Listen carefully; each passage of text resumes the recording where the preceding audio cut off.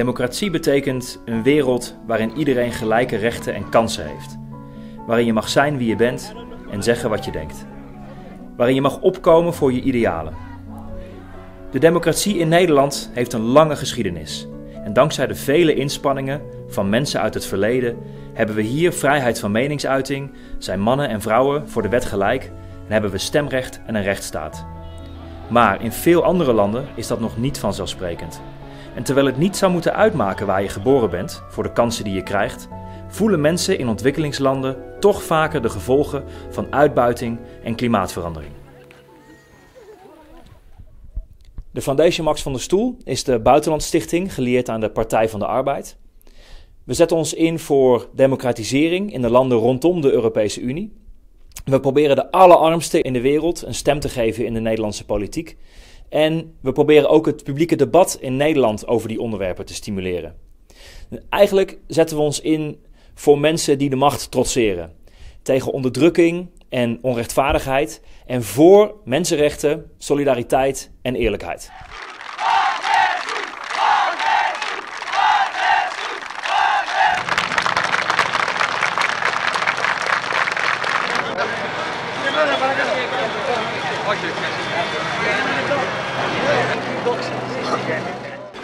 Nearly exactly 6 years ago, I left Greece. Greece under a cruel dictatorship. I am returning to a free Greece, a Greece which is on the way to restore its democratic institutions. Onze naamgever en inspirator is Max van der Stoel. Hij had een lange en imposante carrière, van Kamerlid en minister tot ambassadeur voor minderheden en vluchtelingen.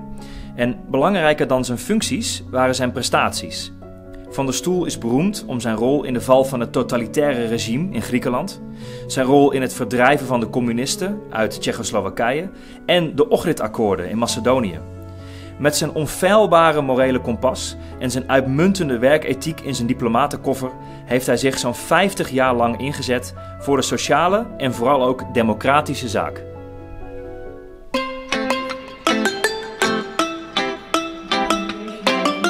Een van onze belangrijkste activiteiten is trainingen geven aan partners in het buitenland. Dat zijn democratiseringstrainingen, vaak aan jongeren of activisten. Onze partners zijn democratische, vaak sociaal-democratische partijen. En dat doen we volgens een speciale methodologie van de FMS zelf. En de mensen die dat uitvoeren, dat is een indrukwekkende pool aan trainers, bijna 100 mensen, die zelf ook een achtergrond hebben in de politiek of in het werk voor de democratisering. Wat ik heel belangrijk vind is dat we mensen die zich inzetten voor rechtsstaat en democratie moeten steunen. Het is belangrijk dat het vraaggestuurd is, dat we niet gaan zeggen hoe ze het moeten doen, maar dat zij zelf met ideeën komen om een land te verbeteren, om een politiek eerlijker te maken, om de rechtsstaat te versterken en de democratie te versterken. En de FMS die steunt jonge mensen die zich vaak onder hele moeilijke omstandigheden inzetten om een land beter te maken. Mensen willen graag vaak iets veranderen aan een land. Het moet minder corrupt zijn bijvoorbeeld, of het moet eerlijker zijn, of minder ongelijkheid. En ik denk dat FMS daar een bijdrage aan kan leveren door te investeren in jonge mensen die ervoor kiezen om in het land te blijven, die vaak hoog opgeleid zijn en ook naar andere landen kunnen vertrekken om een leven in te richten, maar die zich willen inzetten om het leven van een toekomstige generatie beter te maken. During the sessions training, it also gives the opportunity to have informal discussions which sometimes are super valuable to understand different perspectives that otherwise in these formal settings you would not get. We need to do that more because I only feel like valued when I'm around women, but still not when I'm around men. So I think that there is a lot of work coming through. I believe it is up to the generation that has somehow grown up within these values of working together and living together in the global world, to also act in this sense and try to bridge these divisions so that we can all make meaningful change for the better.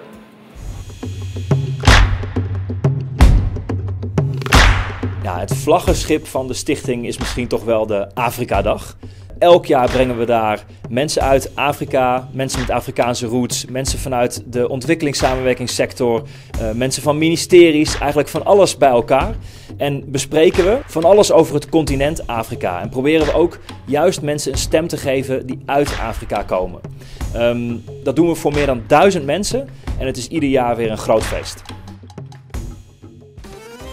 We zijn ook trots lid en zelfs voeren we het secretariaat van het European Forum for Democracy and Solidarity.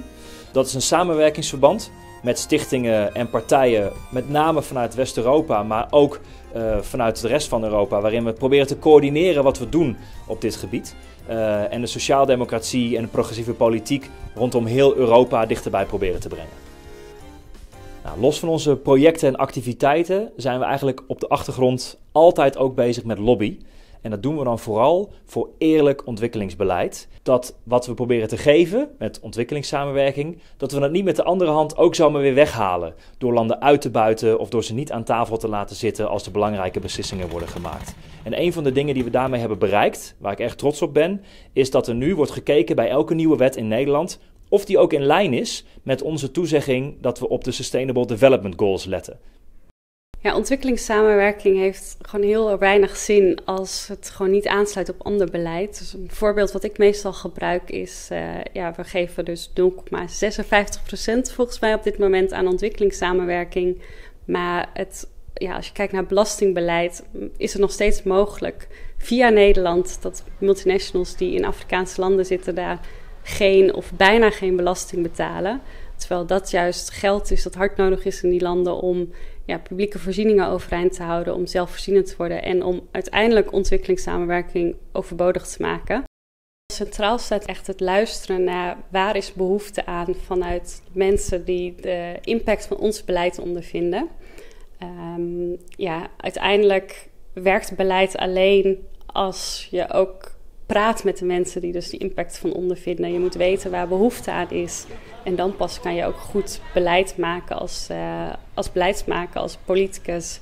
Dat is eigenlijk ook wat we als bij de FMS-trainingen doen. Dus het staat heel erg centraal wat onze partners willen.